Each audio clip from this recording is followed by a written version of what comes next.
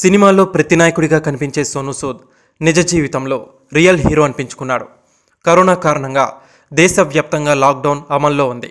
దీంతో చాలామంది వలస కార్మికులకి పని లేకుండా పోయింది. అయితే వలస కార్మికుల విషయంలో కేంద్ర ప్రభుత్వం కొన్ని సడలింపులు ఇచ్చి ఎక్కడి వారు అక్కడికి వెళ్లేలా కొన్ని రైళ్లను నడుపుతోంది. ఇలాంటి సమయంలోనే నటుడు సోను సూద్ మరోసారి తన గొప్ప మనసును చాటుకొని వార్తల్లో నిలిచారు. వలస కార్మికుల్ని స్వస్థలాలకు పంపించేందుకు స్పెషల్గా 10 బస్సుల్ని ఏర్పాటు చేసి దారిలో వారికి కావాల్సిన అవసరమైన భోజనంతో పాటు వస్తు సామాగ్రిని కూడా అందించారు సోను సూద్. కర్ణాటక, మహారాష్ట్ర ప్రభుత్వాల నుంచి అనుమతి పొందిన తర్వాత కర్ణాటకలోని గుల్బర్గాకు సోమవారం, మహారాష్ట్రలోని థానే నుంచి మొత్తం 10 బస్సులు బయలుదేరాయి.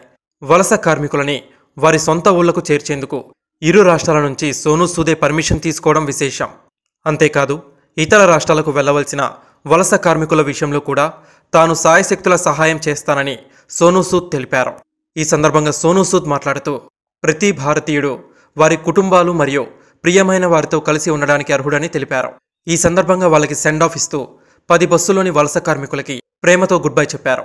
అలాగే దారిలో వలస కార్మికులు వెళ్లే బస్సుల్ని పోలీసులు ఆపకుండా నో అబ్జెక్షన్ సర్టిఫికేట్స్ని, అవసరమైన పర్మిషన్స్ని కూడా సోను సూదే తీసుకోవడం విశేషం.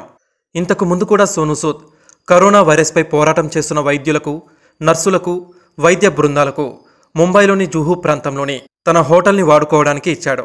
వాళ్ళు ఎక్కడి నుంచో వచ్చి ఉంటారని, వారిని జాగ్రత్తగా చూసుకోవడం మన బాధ్యతని, తన హోటల్ ఇలా ఉపయోగపడుతున్నందుకు తనకు చాలా సంతోషంగా ఉందని సోను సూద్ అప్పుడు తెలిపారు. సోను సూద్ చేస్తున్న పనుల్ని చూసి మీడియా, సెలబ్రిటీస్ మరియు సోషల్ మీడియాలో నెటిజన్స్ తెగ మెచ్చుకుంటున్నారు.